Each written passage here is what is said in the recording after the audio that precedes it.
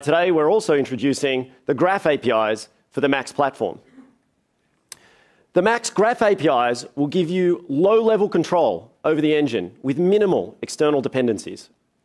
You'll get direct programmability over the hardware, including high-level abstractions and the ability to drop down to the metal when you need it.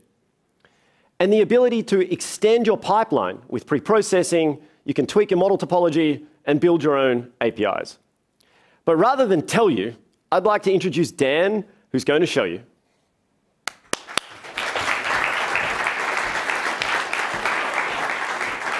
Thanks. As Tim said, the Max Graph APIs are incredibly powerful. They will enable you to build, import, and tweak the same data flow graphs that power the Max engine itself. They will give you access to a simple and easy-to-use API that leverages powerful and familiar concepts. Earlier, Aidan presented Llama 2.Mojo, which was awesome. And he gave us inspiration and made us ask the question, what if we gave Aidan and others like him the power to access the Max engine directly? Let's see how. In the previous demo, we saw how the Max engine delivers top performance using powerful graphs, like the one shown here. Our Graph API lets you build and modify such graphs directly, without depending on any other tool or framework. Just pure Mojo.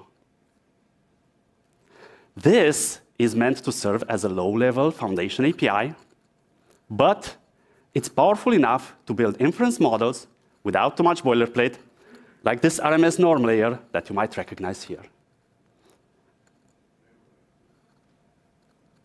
And we've put that to the test. The snippet you are looking at is from our own implementation of Llama 2, written in Mojo, using Max Graph APIs. Even with a low-level API, our code benefits from the better readability of Mojo. To the left, you see our graph code, and to the right, GGML's llama.cpp implementation.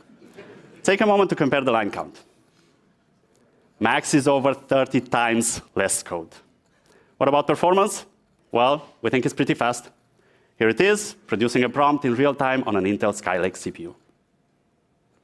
Using the power of the Graph APIs and Max, we were able to run faster than Onyx in Python, faster even than llama.cpp and llama 2.Mojo, and with up to 30 times less code.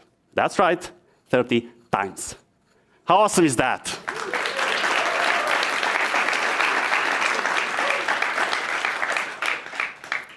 The Max APIs enable you to develop with a flexible engine and full programmability for power users. And I can't wait to see what you build with it.